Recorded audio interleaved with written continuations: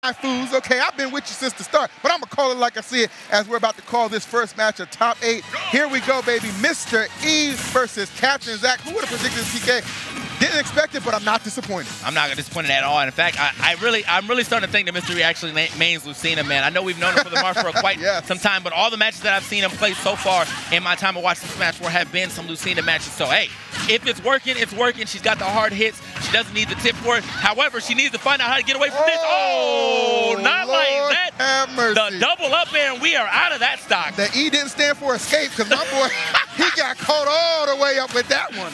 Oh, CaptainZack, he ain't playing around at this tournament. Definitely not playing around. Listen, man, there's 3 Bayonettas in the top 8, so the potential to have a Bayonetta in the grand finals definitely up there. But CaptainZack is at least trying to make it to the. Oh!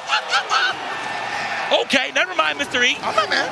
Mr. E, the E for execution right there, because that's exactly what he did when he executed that counter into the stage fight. I know it's not likely, but I hope Lil Wayne's watching this stream, man. We making him proud as many words we got for this letter. Oh, my.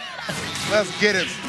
Yeah, man, it's coming down to the wire, man. We got a pretty even game between our 2 competitors. That was perfect pivot up tilt, very nice from Mr. E. Gets a back air right there every time he catches that. And this is something that he's really good at doing, by the way. Every time an afterburner kick crosses him up, he's definitely got the punish for it. Oh, watch yourself. Yeah, gotta be careful here. This first game's so important for both these competitors. Again, guys, the way we contest winner semis here at EVO, only a best-of-3 situation. You got to get a little deeper in the bracket before you get an opportunity to fight in that best-of-5. Yeah, man. So this first game, that much more important. And whoever wins this will get that chance at that sweet, sweet best-of-5s. You know y'all Smashers love that. EVO said, excuse me, y'all fighting game today, 2 out of 3s. Oh! The stilettos coming through for CaptainZack.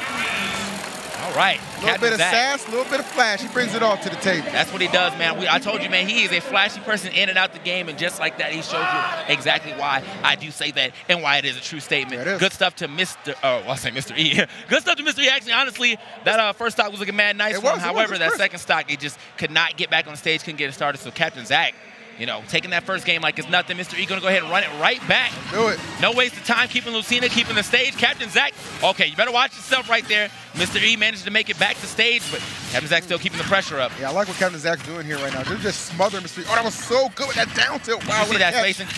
Oh. Look how far he took, TK, look how far he took that off that perfect space for the down tilt. Conversion into death. Oh, my. All right, the E starting to look like it's standing for a race, all right? That's what I'm saying, because it's not looking good for him in this second game. Again, this is 2 out of 3, so if he does not win this one, this is already over, and CaptainZack has not let this man touch the stage this entire game. Not at all, man. This has just been absolutely CaptainZack from the get-go, full of confidence, and how can you blame him with a performance he's putting on right now? Mr. E's got to find an answer. Slow it down. All right. Trying to creep on in there. Nice. The dancing blade, Mr. E, 62% on him. Definitely down. I mean, he's going off stage a lot more than I would expect someone to do against Bayonetta, but he does have a disjointed hitbox within the sword, so maybe he does have the perfect spacing to actually push it a little farther out.